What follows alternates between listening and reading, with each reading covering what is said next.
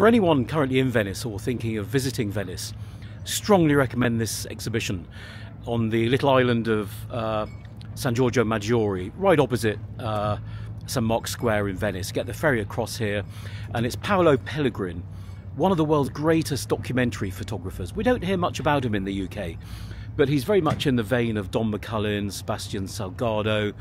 Very emotive stuff, lots of war stories. Just a brilliant exhibition, and I know a lot of people visit Venice for either photography trips or holidays. If you're here, do drop in.